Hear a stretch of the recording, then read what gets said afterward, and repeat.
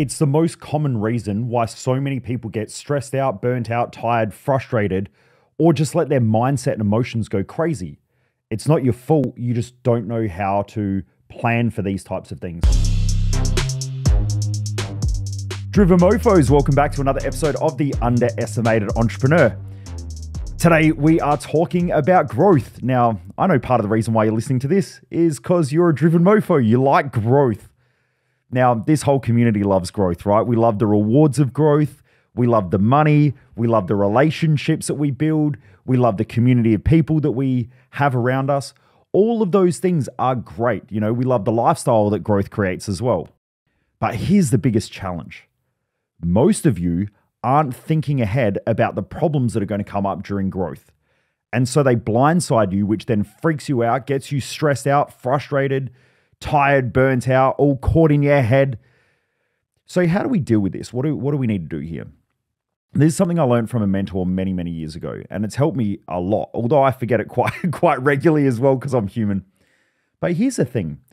If we want to grow to the next level, and life is just levels, and business is just levels, relationships are just levels, money is just levels, health is just levels. If you're at level 1, you're going to have level 1 problems and level 1 rewards. Now, for those hyper-analytical people out there, you're thinking, well, how do we define level 1? I don't know. We're just making shit up here.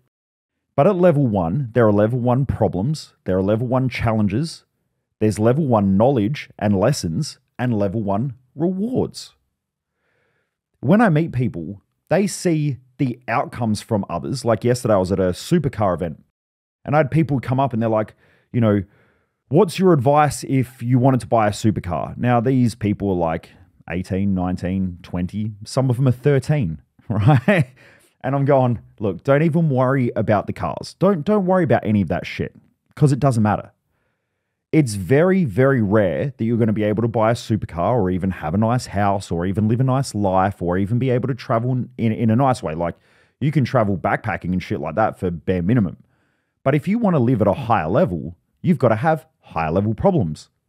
Therefore, you need to work extremely hard. You need to be focused for long periods of time because very rarely is this going to happen in a year or two. These things are going to take time. Unless you've got a massive bull run in a market, like if you invested in crypto, I can't even remember, maybe 2019 or something like that, and you get this massive bull run where the whole market just escalates quickly, you could be an absolute dipshit and a moron and you would make money. Now, most of those crypto bros have lost all their money. Why? Because they never learned the skills. They never had to go through the hardships, the pain, the suffering of having to deal with proper money. So they lose it. When you work extremely hard for long periods of time, what you realize is that with every level of either work or career or business, you're going to have different levels of problems. So you fix something, you fix a problem, and then another problem reoccurs. And then you fix that problem and another problem reoccurs. And then another problem reoccurs. Now, what I found is that most people out there think that they're going to get rid of problems. So they run off of a to-do list and they go, wow, when I've got my to-do list done, well, I'll feel good because now there's less shit on my plate. That's not how high-level people think. High-level people think, how do I get bigger problems? I would rather have a $10 million problem than a $1 million problem. I would rather have a $1 million problem than a $100,000 problem. Why? Because with different levels comes different challenges, different rewards. So if you want to live a rewarding lifestyle at a level 10, you have to have level 10 problems. So these young kids who came up yesterday and these young guys and girls who came up yesterday to chat about, you know, how did you get a supercar? How did you buy it? Here's my answer. Go and find really big problems and go and solve them. Work extremely hard because everything is going to be way harder than what you think and it's going to take way longer than what you think to fix it. The question is, do you have the character? Do you have the mental capacity? Do you have the emotional resilience? Do you have the physical and mental energy to keep going for long periods of time? That's really what it comes down to, and that's how people win. Now, if you have a look, success is almost like a pyramid. There's a few people at the top, and then there's probably a few more people the level below, and a few more people the level below that. And then when you come to the masses, there's shitloads of people. Why are there shitloads of people who just do what everybody else does? because that's where they're comfortable. They're the levels of problems and comfort that they have. Like right now, we have this cost of living crisis, apparently. But the thing is that the cost of living crisis is an average person problem. It's not rich people problem. It's an average person problem. And yes, does average people's problems affect rich people? Yeah. But rich people aren't going to sell one of their $3 million Ferraris in order to make payroll.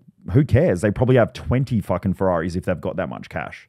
But what my point is that different levels have different problems. If you want to fit in with the average, then you listen to average people, you believe what average people believe, you do what average people do, but you're only ever going to get average.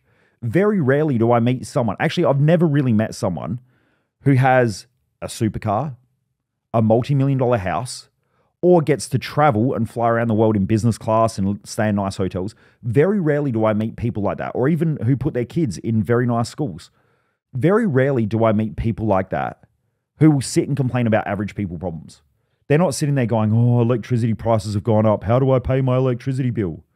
They're like, yeah, the price of everything's gone up. So therefore, we've had to tighten systems. We've had to make processes more effective.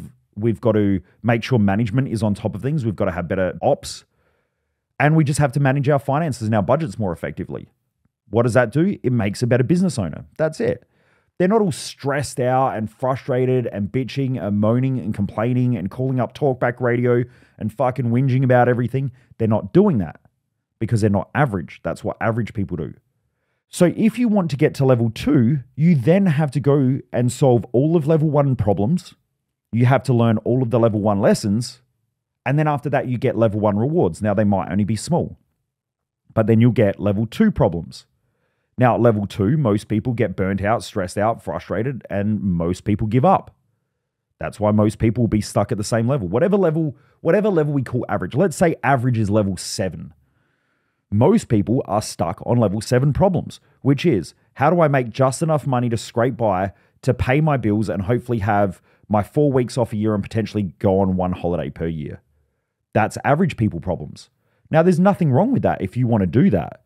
The problem is if you have level 10 dreams and you're stuck at level 7, that then becomes mentally and emotionally draining. Because if you look at people at level 10 and you go, oh, they're so lucky, I wish I had their lifestyle, you're going to resent those people. That's why I get some people who get pissed off that I have supercars and a nice house and I travel and all that shit. They're the trolls online that bitch and moan and whinge. Why? Because they have level 20 goals. They have a level 5 work ethic. They have level 6 problems, and they hang out with level 5 people. What do they expect?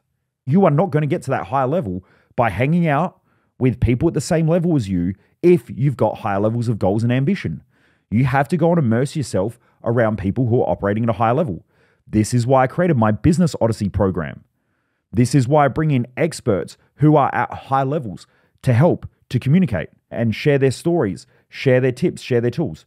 This is also why I spend tens, if not hundreds of thousands per year on mentors, coaches, and people that I work with and experts that are around me so that I can grow and learn off of them. Because when I go to them and I go, hey, I've got $1 million problem, they go, oh, that's not that big a deal at all. Here's what we need to do. I need you to think through it like this. I need you to act like this. I need you to behave like this. I need you to think like this. And then when I start doing that, I go, oh shit, all these emotions are coming up. And they go, oh, that's completely normal when you're going through it. But just keep working at it. It's probably going to take you 6 to 12 months to solve this issue. But when we get out the other side, watch what happens. And you know what happens? You get the reward of that level, but then the next level's problems pop up. And so you go through the same process again. So I consistently train my team and my leadership team especially on what are the problems that are going to occur when we fix this problem. So if we want to go to a bigger level, which we're going to now we're starting to grow and branch out into the US. I'm starting to speak to my team about what are the challenges? What are the problems we have when we do this? How do we manage what we've got here in Australia? How do we bring in the right people to help manage the Australian market? How do we then also surround ourselves with people who are great in their fields from marketing to sales and so on? We've got to build a sales team now. We've also got to keep growing our marketing team. Also my management and leadership team. And then now how do we replicate that in the US market? That's tough. We've got some challenges there because I know that once I go to the US market, some things are going to fall apart in Australia and I'm going to have to get on top of them and fix all those issues. But it is what it is. Also, it's going to cost more money now to divide across 2 countries. There's also going to be different exchange rates. So now I'm going to have to open up a company or an LLC, I believe, in the US. And then I've got to pay US tax and everything like that. So I've got to figure out which state do I pay the least amount of tax in and so on. So all of these problems and challenges are the next level of challenge. If you're not thinking about your next level of challenge, you do not deserve the reward that comes with that level. And like I said, I know a lot of you who are listening to this right now are hanging out with people and are spending time with people who are infiltrating your mind, putting shit in your mind because they're at a lower level. Be very careful of those people. I spoke to a business owner last week and they said to me, I really want to jump on one of your programs. We're talking about Business Growth Odyssey. I want to be part of your business mastermind. And then they're like, well, yeah, but my wife just, she's just concerned about some things and blah, blah, blah, blah, blah. Is your wife running the company? Well, no. Okay. Are all of her friends business owners? Well, no. Does she work in the business? Well, no. Okay. So you're allowing her to make the decision. Is she going to be the most informed one? Now, either you're a shit salesperson and can't sell it to her, you're having hesitations yourself and you're using her as an excuse, which that's a pretty shit weak option, or you're not talking to her consistently about new levels, new devils, right? So I love that saying, new level, new devils, which means new challenges. Are you saying, here's the goal, here's the vision that we've got. We want our kids to go to a great private school or a great school. We want to be able to travel more. We want to be able to have a great team of people around us so it frees up more time. We want to be able to have date night once a week. But in order to do that, I need to reduce my workload. I have to learn a whole bunch of things in order to do that. Now, the truth is, I can't come to you, my wife, with those challenges and those problems because you are not an expert in any area of my business. Okay, this is the real conversation that needs to happen. But most people are fucking weak. I mean, they can't even communicate effectively with their intimate partner that they spend a lot of time with. Imagine what happens when they've got 20, 30, 40, 50, 60 staff around them. How do they think that they're going to be effective at a high level in business when they can't even communicate with a person that they're close to that they can pretty much be honest with? What happens when you've got a whole bunch of people with different value systems, different value structures that have different goals, different ambitions, different work ethics, different people that they hang out with, different habits? It's a lot harder. So my point is that new level, new devils. You really have to be thinking about the next level of problems. You really have to be getting advice from people at the levels that you want to go to. Now, I wouldn't recommend that one person fits all of those categories. Now, if you're a small business or a scaling business, yeah, you might have one or two people. But as you start to scale and you start building a really large business, like a lot of people with larger businesses will hire me as a private mindset coach. They don't hire me as a business strategist because they want to hire someone who potentially has an MBA or, they might be a head of operations or something like that, but that'll be their expert in that field. They might have a head of finance, which is a chief financial officer or a CFO. You've got to start thinking about the level that you're playing at and the people that you need around you. If you're startup, 1 to 2 key people is fine, right, to mentor you. As you start to scale, maybe 2 or 3. As you grow to high levels, you're going to need a lot of consultants, you're going to need a lot of experts around you, and they need to be niched. So when I meet people that have a $10 or $15 million business and I say to them, who are your coaches? Who are your mentors? Who do you get consulting advice from? They're like, oh, I don't know. I got an accountant and I know a couple of other people.